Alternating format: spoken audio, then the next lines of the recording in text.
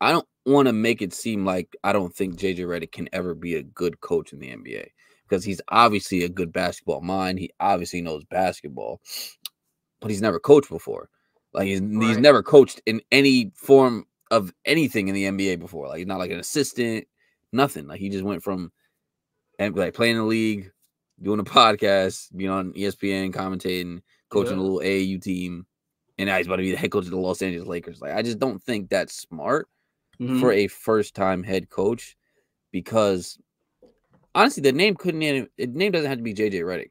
If you tell me anybody who never coached before is going to come in and coach one, the Los Angeles Lakers, two, the LeBron James led Los Angeles Lakers with title aspirations, because in reality, when you have LeBron and AD there, you're always going to be championship or bust kind of thing. 100%.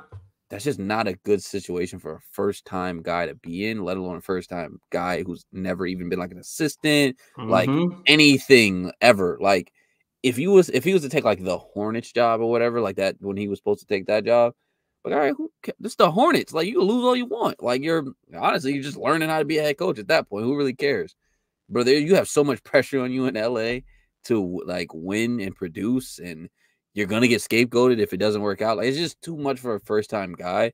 And that's not even to mention the fact that, bro, he's doing a podcast with LeBron. So now it's just like it's just mad weird. Like it's just mad weird. Like I just didn't like the situation. Put it that way. Like, could it have worked out? I hope so. Obviously, I would be rooting for him. Hopefully, it doesn't go bad. But I can easily see a world where it looks horrible on JJ, the organization, everybody. I can see where it looks horrible. So to get somebody in here, hopefully, who obviously has a little better credentials, I should say, it would ensure me that the Lakers are a serious franchise right now versus a team that's just trying to make headlines, because the JJ Redick hire is like headlines, really. I said it's like a social media hire versus a guy in Dan Hurley who would be, okay, we're actually trying to, one, have a long-term solution at head coach, not just like, oh, we're going to hire somebody and hopefully it works out and probably fire him in a couple of years. Like, no. Hopefully a long-term solution, someone who's coached basketball before and someone who will be more respected in, like, the NBA. So it ensured me of that. But then again, nothing set in stone. He can very well back out, and then we're doing coach-player podcasts we're watching with Mind the Game. So I don't really know what to think right now. I just want to see breaking. Dan Hurley has agreed to terms. You saw what the contract was? It was like 8 years. Well, I don't know if it was real, but it said like 8 years, $100 million or something crazy. I did not see that. That's crazy. I don't know if it was real. I literally just seen like a couple. I don't know. So, but yeah. So hopefully I see that pretty soon. Like breaking, he agrees to terms, and then cool, we up. Who is the last coach that you can remember that had basically no coaching experience that got a head coaching gig in the NBA?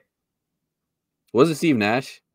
I believe it was Steve Nash. And that shit went terribly. It went horrible. Oh my God, it was bad. And the same kind of situation they had KD. Right. You just kind of have big aspirations. You got to deal with big egos. Right. It's not a good spot to be in. Nah, bro. Even if you are a great basketball mind like Steve Nash or JJ Redick, I think it's very clear nobody's disputing JJ's basketball IQ or even his ability to coach. Like, I think from the bits and pieces that you see behind the curtain of him getting to talk X's and O's on his podcast with LeBron or even on his own podcast when he brings on and interviews guests or talks with guys like Tim Legler, like he very, very is clearly, to use his own words, a basketball sicko, but is a guy who really appreciates the X's and O's and understands basketball at the highest of levels.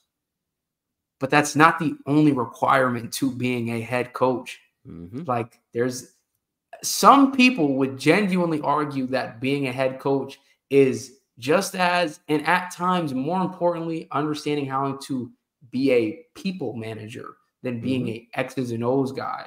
And that's why you, as some coaches who have seen great success, get that moniker of being a player's coach and just understand how to be a leader of men and can galvanize a locker room, can control egos, can, squash out any type of, fighting or anything that's going on. Like, that's a very critical part of the role too. And to your point, he's just never done that at any level above to what we know. Like, I don't even know if it's AAU. I know he coaches his son's teams. I'm pretty sure his sons are like 8 or 9. They're like 10 years old. Bro. Right. It's just like, that's a drastic difference. Like, not having any type of, not even high school level coaching experience. So I completely agree with you. I think that I would like it a lot better if he went and took a job with a team that didn't have as much pressure, because Darvin Ham made the Western Conference Finals and then got eliminated by that same team in the next year. Both of those series were like, yes, one was a 4-game series, one was a 5-game series, but they were both close series. Immediately got the rug pulled out from under him. Frank Vogel won a championship with the Lakers and had a down year, rug pulled out from under him. That type of leash is just not, it doesn't work in LA. It doesn't work. So it just feels like what could be a period for him to get acclimated and develop. You don't get that time there, bro. Because like you said, it's a LeBron win or now, like win or bust mode with LeBron anyway, especially win or bust, because LeBron don't have a ton of time left playing professional basketball. He's going to be 40 next year.